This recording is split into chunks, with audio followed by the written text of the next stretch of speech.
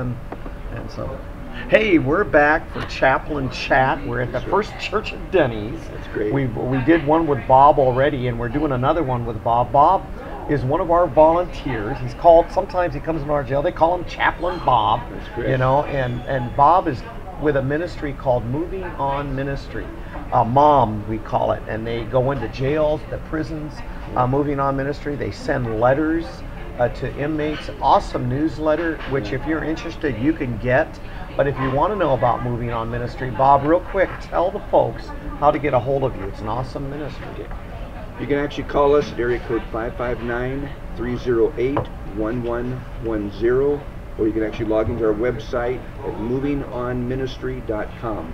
And we have basically past newsletters, information for connections, and email connections in the website. Bob, when you send out your newsletter, always at the bottom of the newsletter, and if they're interested, they can get a hold of Bob. You have 27 reasons for jail ministry, right. And you put them in there, and you develop these, and these are really cool. I got a feeling we're not going to get through all 27 because we'll probably have to do another Chaplain Chat with you, Bob. Boy. And oh boy, oh wahoo! Boy. So Bob, what are this is so awesome. What are some of the what is jail ministry in your list here? And this is on your Moving On letter all the time. That's correct, and our so stats. They can get this, yeah. Basically, we like to try and explain it because it's not always what people think of when we talk about doing jail ministry, and it's much more array of items that are really important to these individuals. The list I've got says it's outreach that goes beyond income. Or is God making house calls to the inmates because they can't come to us? We need to go to them. You know, Bob, this is kind of neat because you shared that with me before. Because this is a lot of times church we're wanting people to come to us. That's true. And we think that's what. And when you really look at the early church went to the people. They went out we are making the house calls. We go to the people. That's true. Oh, awesome. Go ahead. It is dedication and not just convenience. It is saying yes to something you previously told God no. Personal experience there. It is gleaning from fields already picked. It is realizing that, but for the grace of God, there am I, just like they are. It's providing God's grace and mercy when needed, which is always. It's putting God as a priority instead of a choice.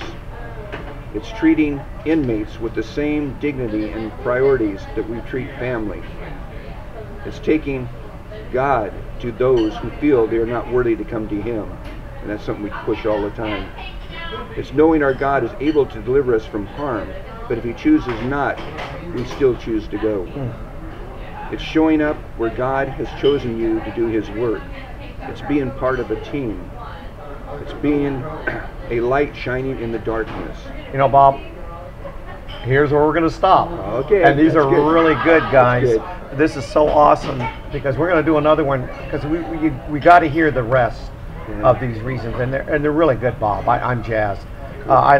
We are a team, though. You mentioned we are. We are, man. Bob, you and we are. You know, you've been coming into our jail for 9 years now. 9.5 years. Yeah. I've been just here 7 years. You've been here before I was, and Bob, I thank God for you. I really do. Thank you. And your sister, and your Linda, and the other volunteers that come in because, Bob, it's you guys that help me from being an institutional chaplain. Yeah.